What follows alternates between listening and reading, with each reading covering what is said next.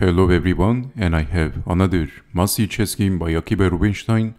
And in this chess game, as you can see, he is playing with the knight odds. He has no knight on b1 and his opponent is a chess player with no name. This is a chess game from 1902. The location is unknown.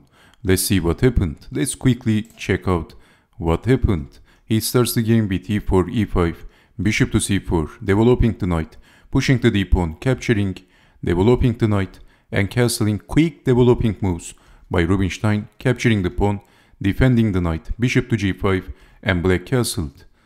Well, black is little bit slow. Now black's pieces, as you can see, the rooks are not connected. He haven't developed the bishop and the knight. So black has a clunky position, but this is also very early. Bishop goes back, finally developing the knight. But Rubinstein played queen to h4, and now he is threatening to capture the defender on h7 and then checkmating the king. So black is defending. In this position, actually pushing the h-pawn is probably not working because of bishop sacrifice, and if capturing the bishop, you can take back with the queen. And actually in this position, I believe there is no defense, so you can see that there is perpetual check, and okay, you can see that there is perpetual check, so white can actually get the draw, and draw was actually a very good result when white was playing without one of his knights. So black didn't want any draw, black pushed the g-pawn. But now, rook from f to e1, placing the rook in the semi-open file, knight to d5.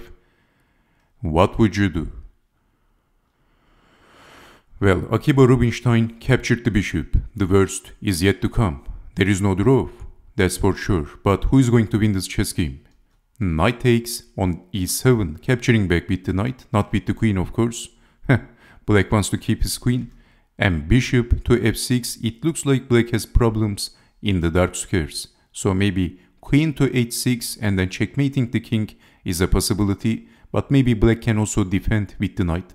So d5, rook to e1, bishop to e6, and we have knight to e5. Again, in this position, this is probably not working because of this move. Okay, so if you capture the knight, queen takes bishop, and black is surviving. And that's a disaster for white.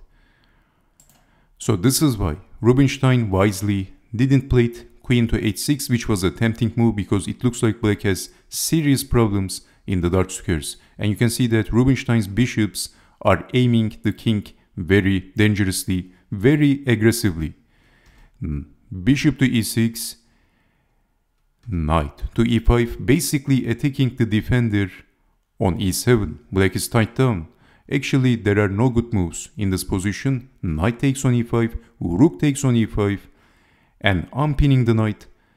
But here comes the crushing move. What would you do in this position if you had the white pieces? So let me give you a couple of seconds to pause the video. Actually, I believe right now queen to h6 is working, but Rubinstein wanted to finish this chess game in a style. He sacrificed his queen, queen takes on h7, that's check. Only move, can you see the move? Then rook to h5, the g-pawn is pinned. You can take the rook because this pawn is pinned due to the pin with the bishop. So the only move, king to g8, and here comes rook to h8, checkmate. What a game, what an incredible checkmate by Akiba Rubinstein. Of course, his opponent was not the strongest chess player of all times. That's why he surrendered one of his knights, and that was a huge advantage for his opponent, yet he still defeated his opponent in a brutal way. Well, the game actually ended at move 18. So thank you very much for watching, and I hope to see you next time. Take care and bye bye.